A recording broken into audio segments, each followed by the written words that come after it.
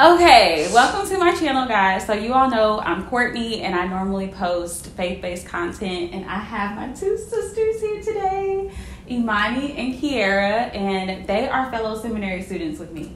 So today we are going to be talking about our experience in seminary and answering tons of questions because we know that you all have them, especially if you're interested in going to a seminary yourself. So let's hop right in. All right. Okay. So first, we'll start with you, Imani. What was your experience that brought you here to seminary? Like, why'd you want to come and why'd you choose wherever we go? What made me come is really just I had a experience with the Lord, and He said, "You are to be a scholar of my word, know it, teach it, and spread it to the masses." And I'm like, what does that look like? I need to be trained for this. I grew up in the church, but I didn't grow up in a seminary, and so I'm like, I need to be trained for this. You talking about being a scholar, and so I just started studying the word on my own. Thought, we could self teach a couple things. Then I was like, no, I need more structure than this. Yeah. And I actually started looking at schools during 2020, like mid-COVID. And at the time, there was only I was in between this school and another school in North Carolina, and the other school was not doing in-person visits. This school was. And so I had the opportunity to come here in person. Although the other school blew me out of the water with their virtual presentation. And if we was just going off of virtual, I would have went there. But I had the opportunity to come here. And again, I felt the Holy Spirit speak and say, this is where you're supposed to be. And look at the Lord. Look at that. Because she's from North Carolina. So it would have been a little bit more comfortable to stay there. And you never would have met your fiance. Yeah. Come on now. Oh, the Lord. God bless you. And then what about you, Kierra? Similar to Imani, it was just like a call from the Lord. I think that early on in my ministry, I want to say career, but ministry career, it just became evident in the type of giftings and interests that the Lord gave me. And it was just confirmed by my community. I really didn't want to go to seminary. I grew up in a church where you had to go to seminary to be a minister or a pastor. However, it was usually people in their lives that was like a second career choice. So I've only seen like nobody probably under the age of 40 go to seminary. So I'm like, okay, I'm fresh out of undergrad, and God, you want me to go to seminary? I have no framework for this. But was it women that you saw, or was it men? It was both. It was both. Which was encouraging. I didn't realize that a lot of people didn't have that experience, but I've seen women in a variety of roles growing up. So seminary was something I was familiar with, just not for me, fresh out of undergrad. What about you, Imani? Like, did you see both in your church, or? That's a big church. In my church, no.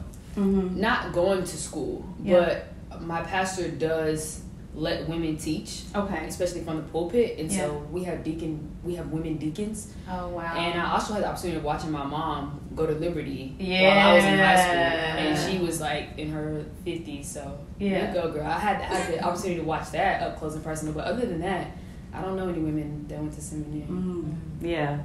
Because I think, like, there's this idea about seminary before you go. Like, I've had people ask me crazy questions like, what is seminary? Is it an actual degree? Like, do you get a real master's? Is it like Bible study? Like, it's not like Bible study. No. Yeah. It's not Bible study. It's not. This is not. So how would y'all describe it? Like, if you try to describe it to someone who's interested in going, would you describe it like a Bible study on steroids, or like, wow, what's the structure like? What do you study? Y'all study everything. I would say we study a lot. They're in a different program than me, so. You want to go ahead?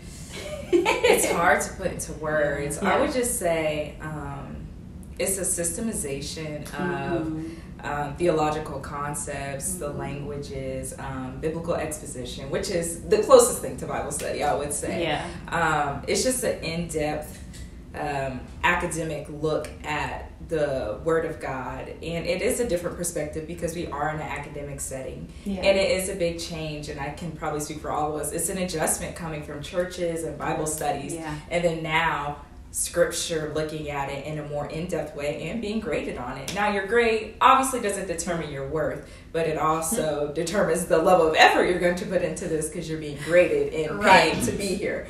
So it's a unique experience, but it's good. Yeah. I would just say, like, so if you're looking for kind of like, well, what classes do you take and things like that, like, I'm in a different program. They're in a more rigorous, long-term program. Praise the Lord for my sisters. Pray for them. Heavily. Yes. So they're learning the languages, which are Greek and Hebrew, if you are unfamiliar. And then we learn church history. I'm like, how do you describe systemic, or is it systematic? Systematic theology. Systematic theology. I mean, that encompasses church history and the church fathers and, you know, what people have believed and the different doctrines. Like, I don't think that I had an awareness of doctrines before I came here. No. Like, not that terminology. Yes, definitely not the terminology. Like, maybe some doctrines on the Trinity and whatnot, but definitely not the terminology. I think that was real hazy for me. Like, I don't know. Yeah, it was just stuff you believed, and you start to realize you didn't know why. It starts to sound bad when you say that you can't directly find it in Scripture. Like, you're not going to find, here is the Trinity, but the Trinity is in Scripture. Right. It is affirmed by Scripture. It is Orthodox view. But when you start to get into church history and doctrines of what the church has believed, you can see a historical viewpoint of the faith that you have, which is actually encouraging. Because people have been having discussions. Yeah. Some of the same discussions people are having now, but they're not aware of church history. And, people like us, we're going to learn it so we can, talk to them about it. It's like, oh no, they've already had this conversation before. This is it. So it's very helpful to know the history. So good. Another question I have for you all is, a lot of people say that seminary is where faith goes to die. A lot of people don't believe in seminary training because, like, it's like all faith, all Holy Spirit. You don't need to go study. So, like, is seminary where faith goes to die? What has been your experience with that?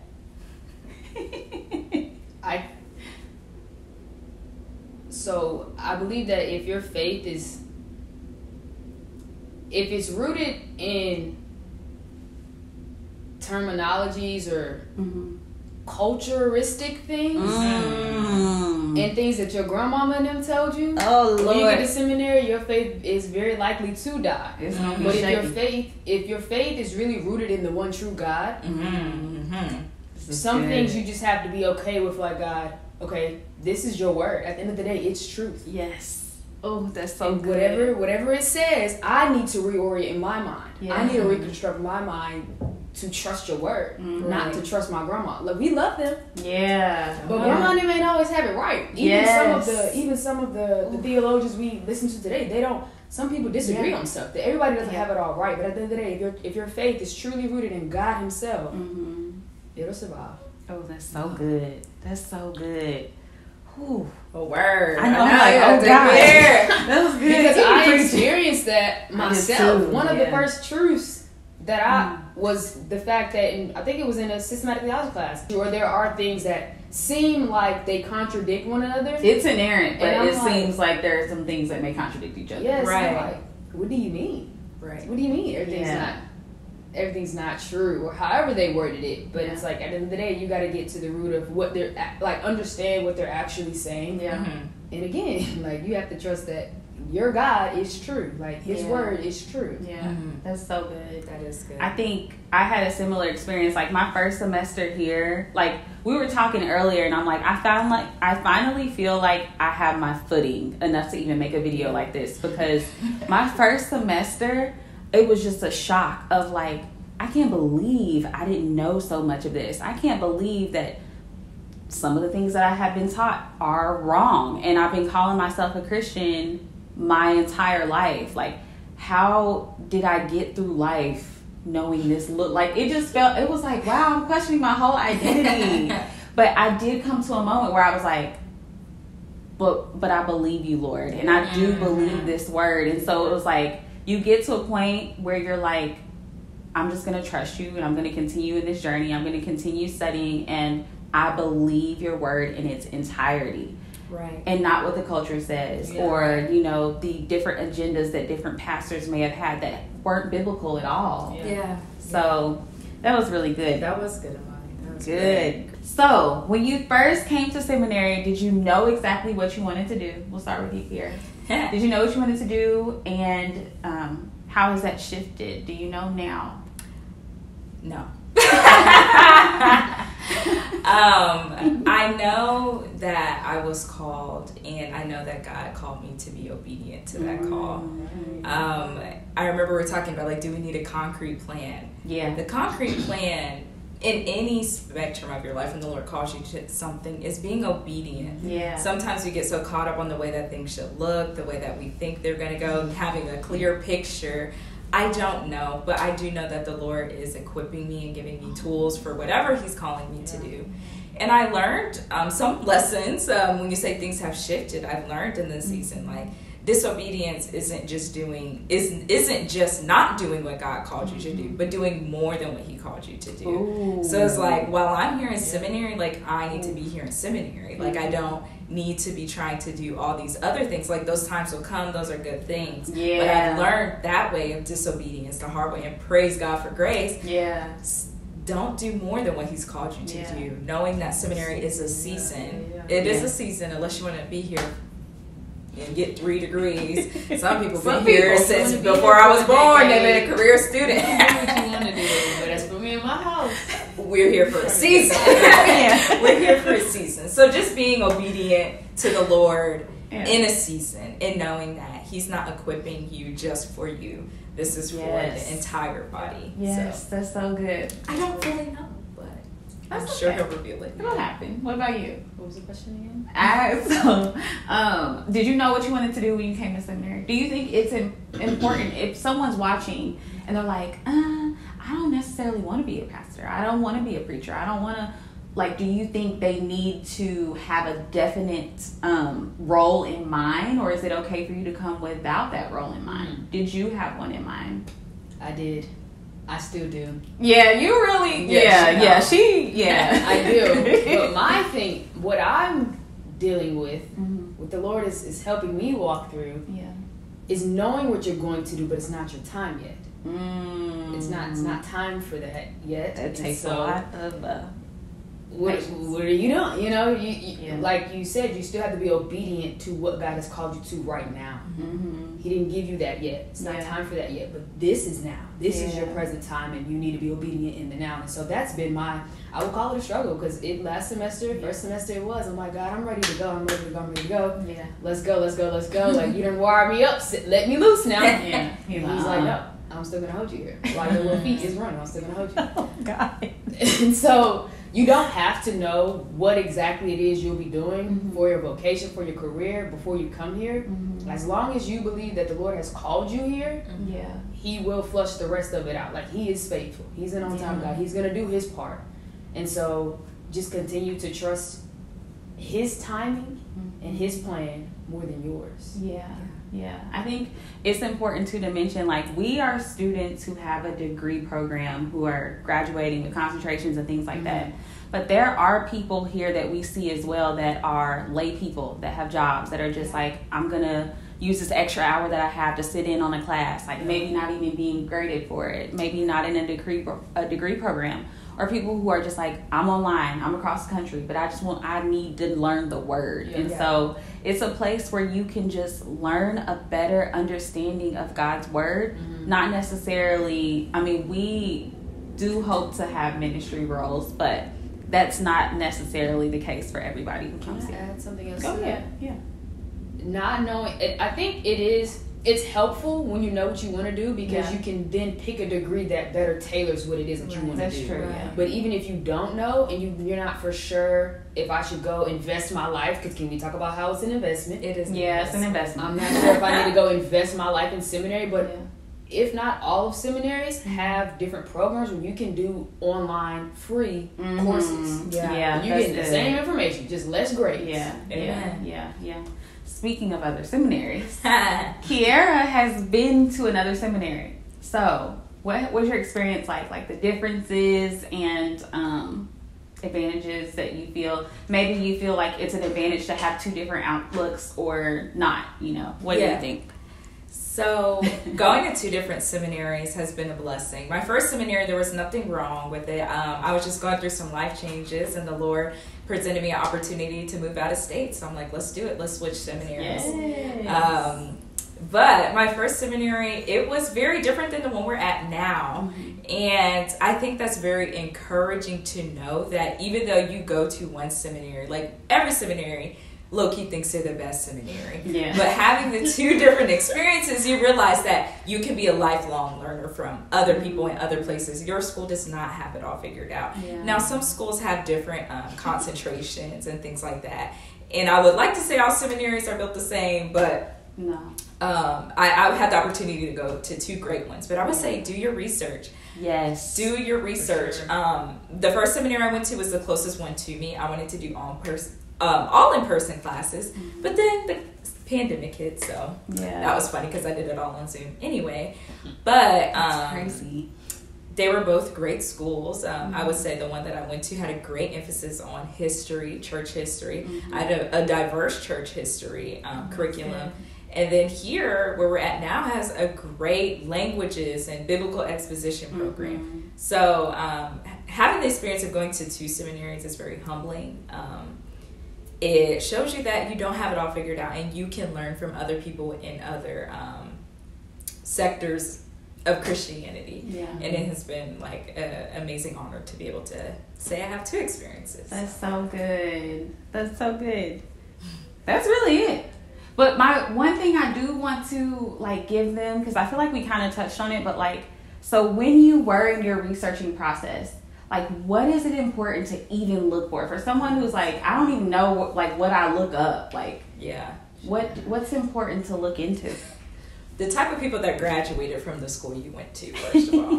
I think, and I don't mean everyone does that though, but what does their ministry look like? And I mean the school doesn't determine everything, because I mean you can go to any school, it doesn't really, a degree doesn't determine your character. Mm-hmm. But looking at that, and also what do they emphasize? Like, are they teaching the word? Because there's some liberal seminaries, and then there are some conservative seminaries, and so that's important to look into. And conservative, because we use those terms all the time, and I think the culture kind of gets them like it's a completely different meaning. But liberal would mean like you're liberal with the Bible, and so like things can be read as symbolic or allegorical, opposed to like the literal meaning and sticking to the inerrancy or the inspiration of Scripture, which is like more on the conservative side. Yeah. So know those things.